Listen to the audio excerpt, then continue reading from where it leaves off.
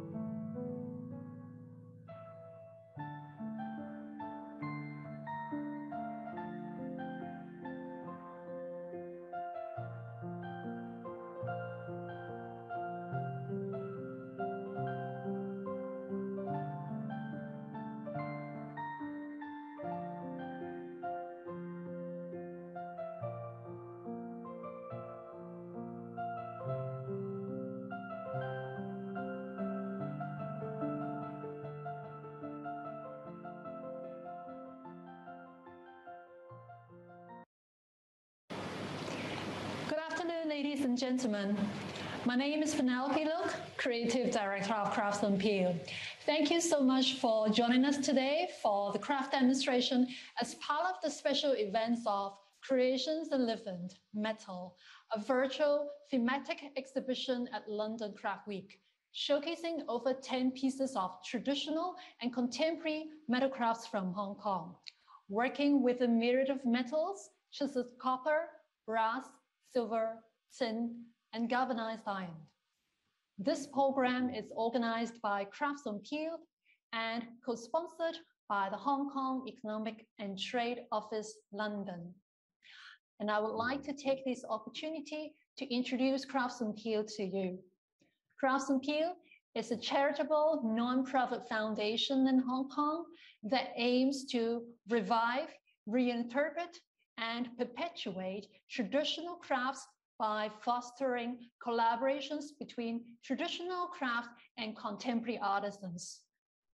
Through exchange of techniques and apprenticeship, we breathe new life into traditional crafts and nurture a new generation of artisans. And now I would like to invite Mr. Gilbert Law, Director General of the Hong Kong Economic and Trade Office, London, to say a few words and begin our session.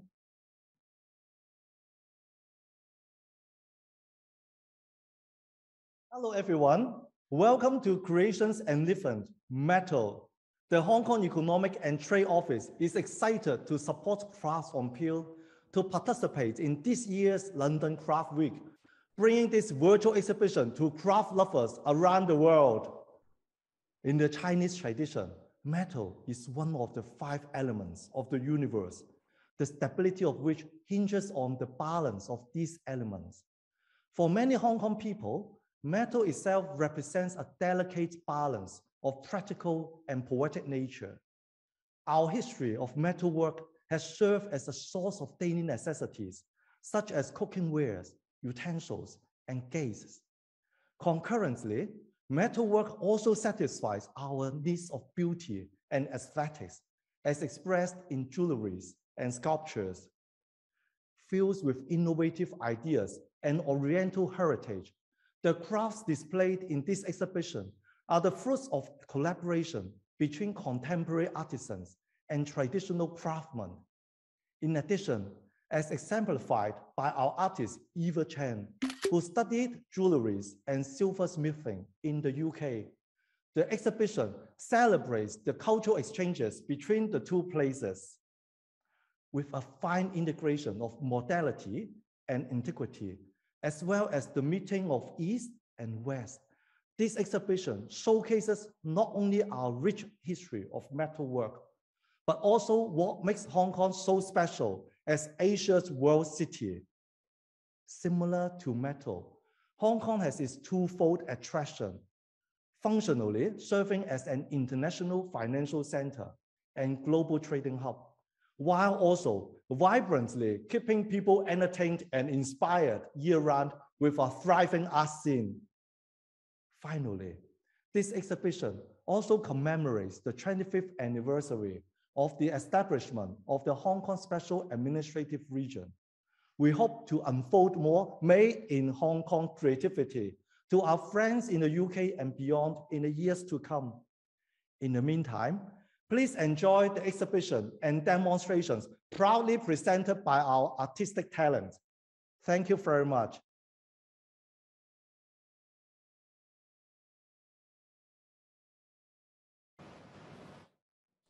Thank you, Mr. Law. Next, I would like to introduce Master Peter Ng to you. Master Peter Ng, 師傅你好，今日多謝你上嚟同我哋嘅節目。Master Ng started learning chiseling at the age of 12. He is a full-time traditional craftsman, specialized in metal engraving with more than 50 years of experience. Master Peter Ng will host a craft demonstration today to share the making process of his work, 4 Seasons, a copper pot decorated with hammer and chisel engraving, which featured in this exhibition. He will also share his story as a traditional craftsman. And after the craft demonstration, we will have a short Q&A session with the master. Please share your questions with us via the Q&A box. Now, please enjoy the craft demonstration.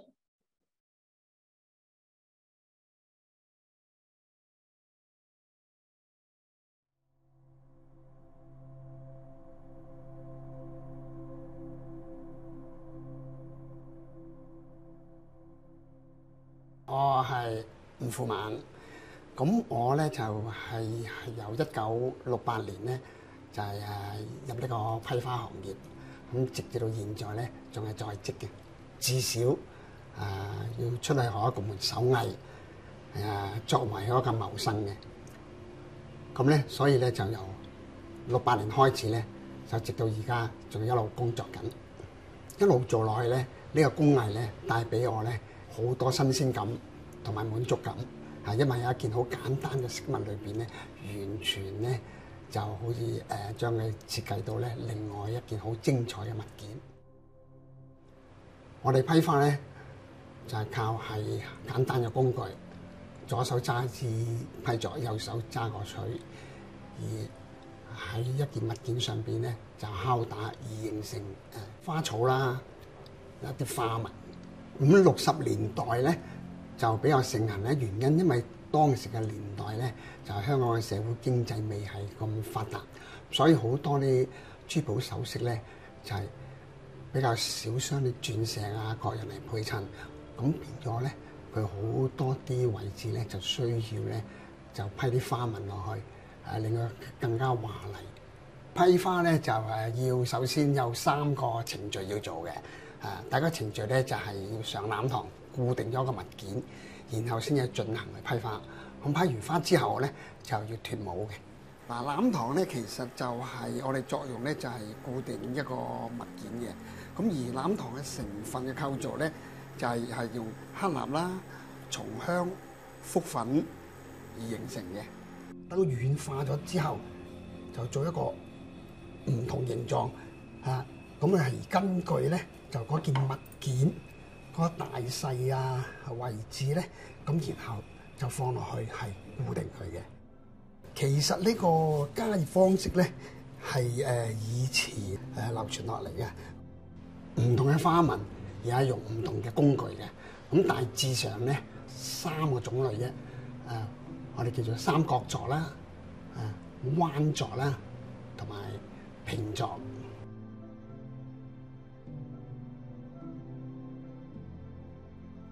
唐草紋咧，我哋咧就係以呢個大自然個花草嘅姿態，如去設計一個唔同形狀，擺一個適合嘅物件裏邊，令到佢有一種生動感。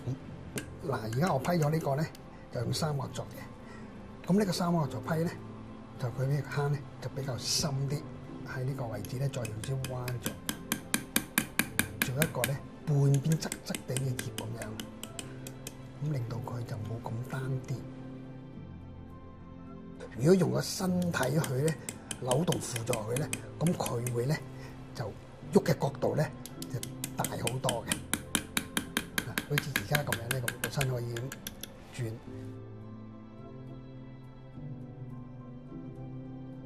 批花係唔需要好大力度，咁所以咧佢嗰個重量唔需要好高嘅嚇。而家呢個錘柄咧就好似好有曲線，好似人體學咁樣咧，其實佢係一路不停咧，就係長年累月咧去摩擦啦、接觸咧，就形成嘅。今次嘅作品咧係4季，係我同丙記銅器合作，就係我哋會做梅蘭菊竹啦，有就要用唔同嘅技巧。我以往做咧係好大分別，因為個面積嚟講相差好遠。咁因為飾物嚟講始終就好細件咧，咁而呢個銅器呢個4季咧就相當之大嘅。咁而家嗰個器皿咧，個籃堂嘅狀態咧注滿晒㗎啦。咁點解要注滿佢咧？鞏固佢同埋固定佢。而家咧，咁我可以開始咧將佢固定喺呢個座度。咁好啦，做呢個梅花咧，因為首先睇個構圖咧，佢係一個好大嘅粗草樹枝。咁而喺樹枝中咧，就係一朵一朵比較細嘅梅花。咁所以呢次用嘅工具咧，就用2支，一個係彎座，一個係三角座。咁用三角座批呢個樹冠嗰陣時咧，因為要帶啲粗糙嘅形象，咁所以咧就係會係啲線條係比較參差啲嘅，就唔能夠咁順滑。因為佢蘭花嘅樹葉咧就係不停左右咁扭動嘅。咁而彎座嚟講咧，佢係嗰個扭動咧，就係會配合到呢一個線條嘅。睇落去好似咁簡單啦，咁其實就係蘭花。就係其實係越簡單咧，係越難掌握嗰個花形狀嘅。反而咧，譬如菊花啊或者竹咧，咁你睇到哇好密扎扎咁，但係佢反而咧嗰個就困難度就仲低過批蘭花嘅。竹嚟講咧，佢有少少彎彎啲嘅形，唔能夠太直嘅。如果唔係咧，唔會有個搖風擺住嗰個情況出現嘅。批嗰陣時咧，就要順住有少少彎度，咁而同埋做到咧就有一節一節嘅感覺，所以佢唔係完全做一個好長嘅位置嘅。咁我哋首先做呢個菊花葉咧，係用啲彎座嘅，因為佢啲葉咧就比較係短促易轉彎。咁大多數咧，我哋都係用啲彎座，做咗個花嘅形狀先。批咗嘢呢個外形咧，就一層一層咧就接駁上去，咁令到佢嗰個花葉啊，咁好似一片搭一片，一片搭一片。呢個位置咧，我就會批糖草花，因為花朵咧就佢嗰個可以話個形態咧，每一對有唔同個線條咧，就唔使咁齊整。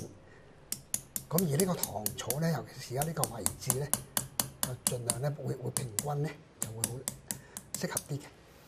已經批花完成啦，咁啊將佢脫帽。咁而脱模嘅過程咧，就需要咧就係好有耐性咧。咁而家用啲火咧，就慢慢令到佢裏邊有少少融化啲藍糖，先拎佢出嚟。其實呢個挑戰咧，就我覺得就俾我好寶貴經驗㗎。咁原來我做咁多年咧，以為咧就話乜嘢都難唔到我啦。原來完全咧，同以往做嘅要重新學習一樣，係好有意思。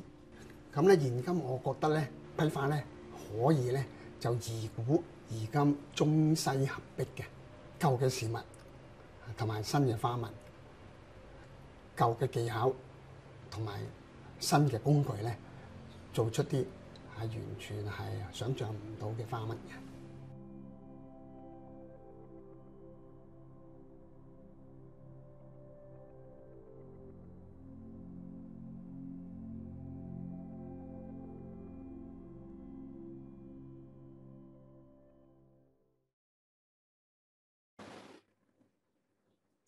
We hope you enjoy the craft demonstration.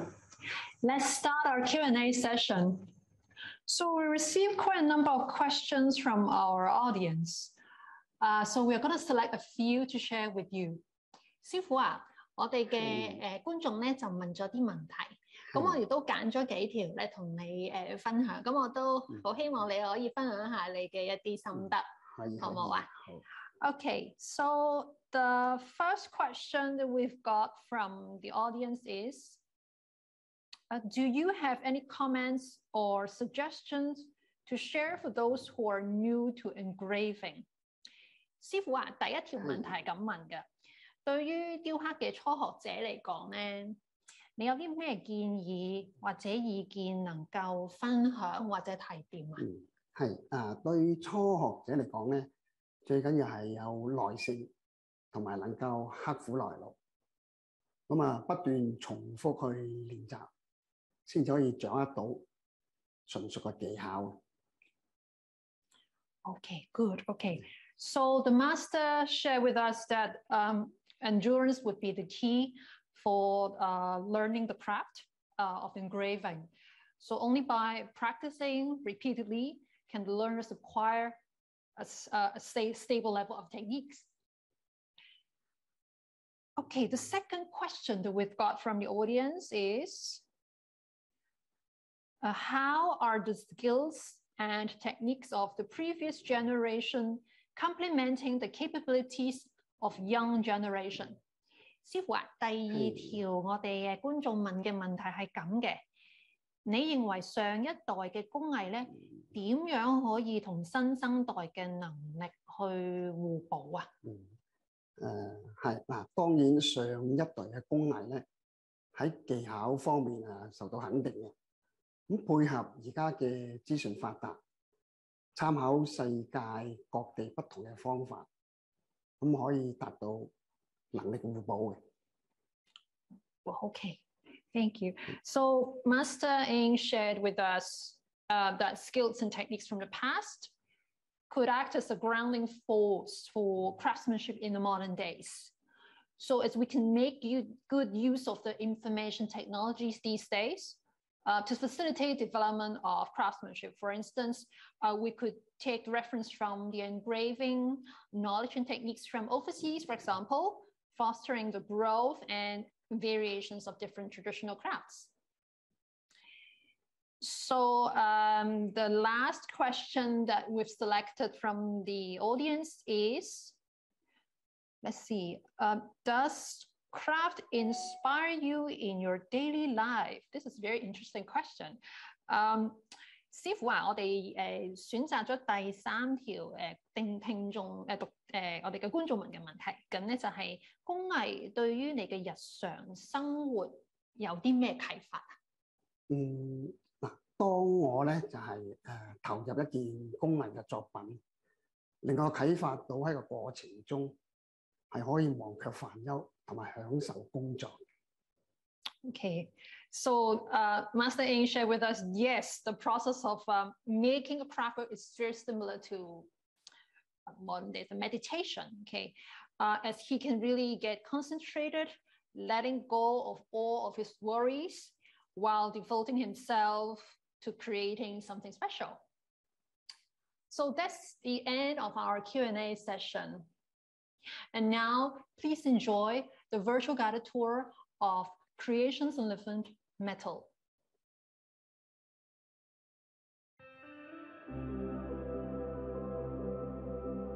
Organized by Crafts on Peel, co-sponsored by Hong Kong Economic and Trade Office London, Creations Enlivened Metal showcases the works by traditional craftsmen and contemporary artisans from Hong Kong, working across a myriad of metals such as copper, brass, silver, tin, and galvanized iron. The exhibition reveals the rich history of metalwork and novel adaptations of those traditional techniques responding to the demands of modern day, while contemporary artisans strive to convey our culture and traditions through the elegance, strength, and durability of their metal creations.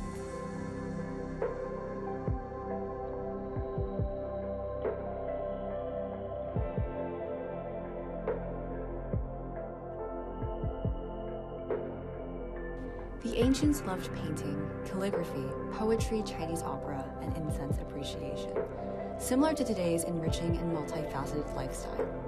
In the ancient East Asian region, these leisures and pleasures were important rituals and even part of their social system.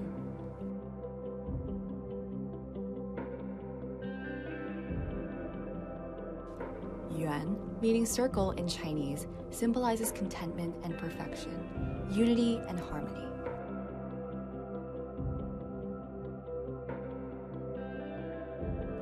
Gamzar began his apprentice journey by learning the basic techniques of crafting galvanized iron from Master Michael Yu. This binary quality of the material reminded him of the Chinese philosophy of yin-yang.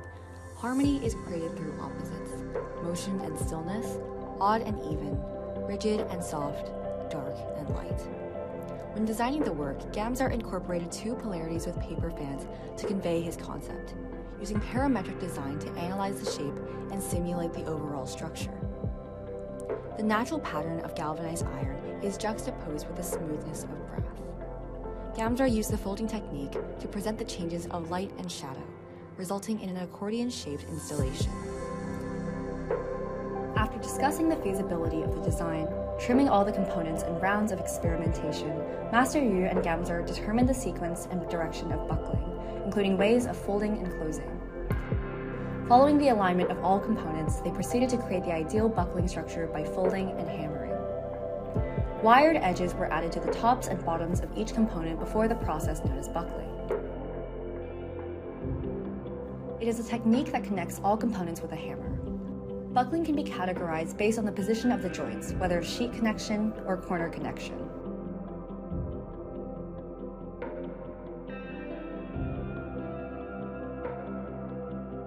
Through the collaborative work of Gamzar's creative designs and Master Yu's skillful technique, 12 galvanized iron components were assembled into a set of 3 accordion-shaped artwork.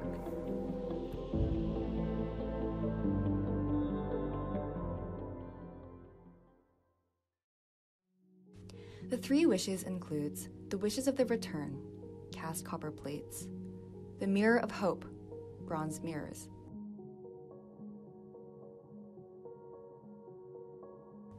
and the guardian of hope, door knockers.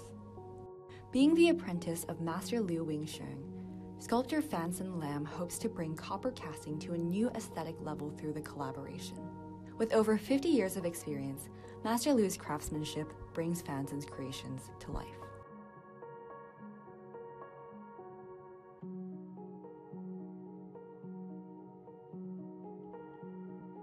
His crafting process starts with the creation of the crafting mold, an air-dried sculpted clay model covered with silicone gel. As the mold is formed, liquid wax is poured into it. After cooling, the wax will harden to become the desired form. A complex form has to be divided into parts and welded together to become a wax tree. The wax tree is then placed in a steel container where the plaster is poured into. Hardened plaster is heated so that all the wax wrapped around the plaster is melted and a hollow plaster mold is formed. Copper is then melted at a high temperature of over 1,000 degrees Celsius and injected into the plaster mold. The plaster mold is cooled by immersing in water, enabling the copper inside to solidify. The plaster is then removed and an oxidized patina could be created by dipping the work into a special chemical solution. After coloring and finishing, the work is heated repeatedly and coated with a wax layer to enhance durability.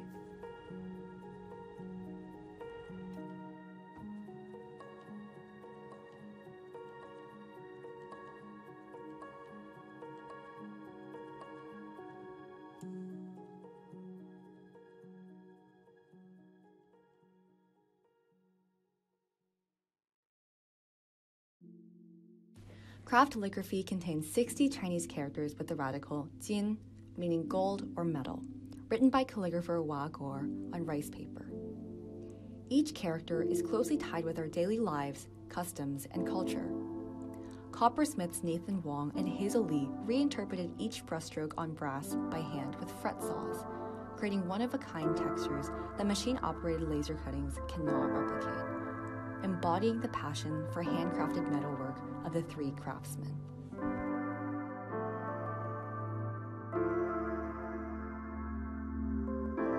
After conceptualizing Nathan and Hazel's creative framework, Hua Guo created the 60 Chinese characters with his sleek and graceful brushstrokes. The calligraphy was then digitized, printed, and pasted on a 1.2 millimeter thick copper plate before carving. By drilling a small hole with a pendant drill, a saw blade could then pass through the brass. Nathan and Hazel then carved out each character intricately by hand using a fret saw.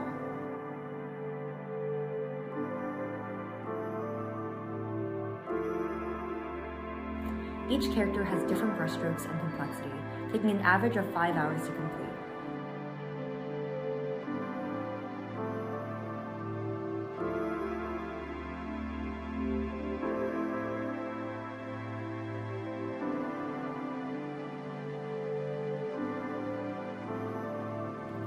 Eventually, each plate is immersed in gasoline to remove the pasted calligraphy, symbolizing the birth of the work, craft calligraphy.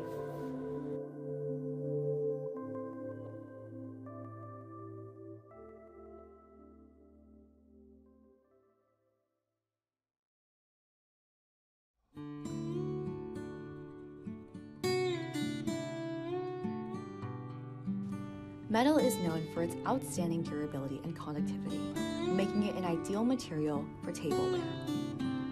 Embroidering modern artistic taste onto traditional craftsmanship strikes a balance between aesthetics and practicality. By appreciating the beauty of tableware, culinary culture can be passed on from generation to generation. Dimple Yuan and Ivan Chang teamed up with traditional craftsmen Luk Shu Choi and Luk Kung Choi to refine a copper still by adapting techniques from handcrafting herbal tea brass vessels. Through the partnership, the Luk brothers refined the alembic still for the young distillers, propelling the art of copper craft forward by introducing new elements to a traditional piece, reinterpreting the traditional craft of copper hammering that once represented the culture of Hong Kong.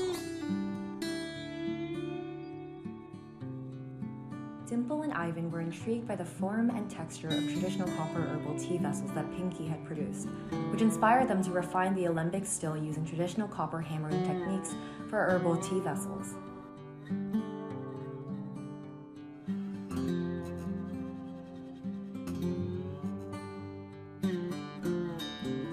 The production process starts with a large copper sheet, which is then cut down to size, much like tailoring fabric. To fabricate a large copper still takes around 30 days. Both the Luk brothers think the most challenging part is to form the shape, which has to be very precise to be connected seamlessly with the body of the still.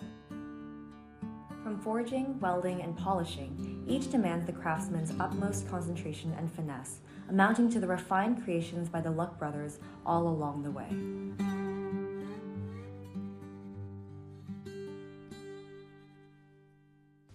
The silver teapot with jadeite inlay represents the collaborative work between contemporary artisan and metalsmith Yves Chan and traditional gem-setting craftsman Jimmy Hui. Made from sterling silver, the design of the teapot blends the aesthetics of the East and the West. Utilizing traditional raising and sinking techniques, Yves Chan shaped the flat silver sheet onto hollow and three-dimensional forms by repeated hammering and then welding the pieces together.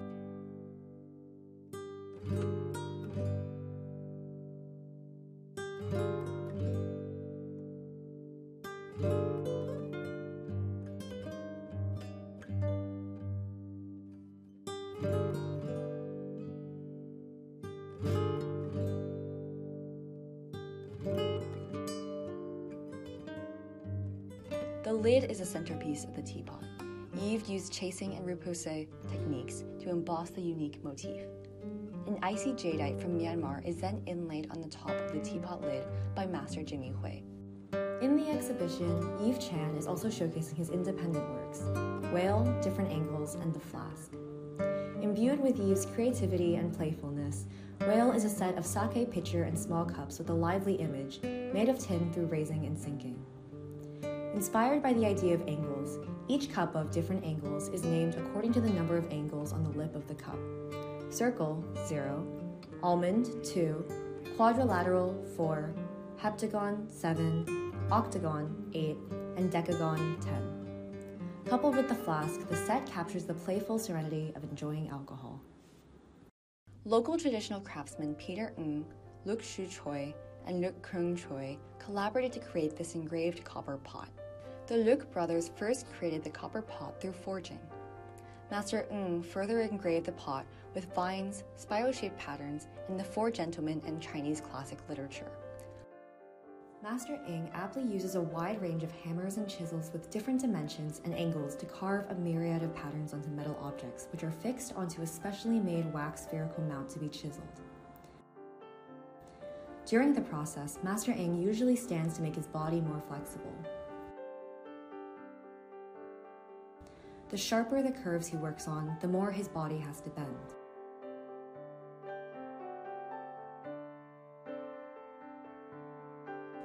With Master Ng's refined techniques, a dazzling scenery of seasons is engraved, bringing the work 4 seasons to life.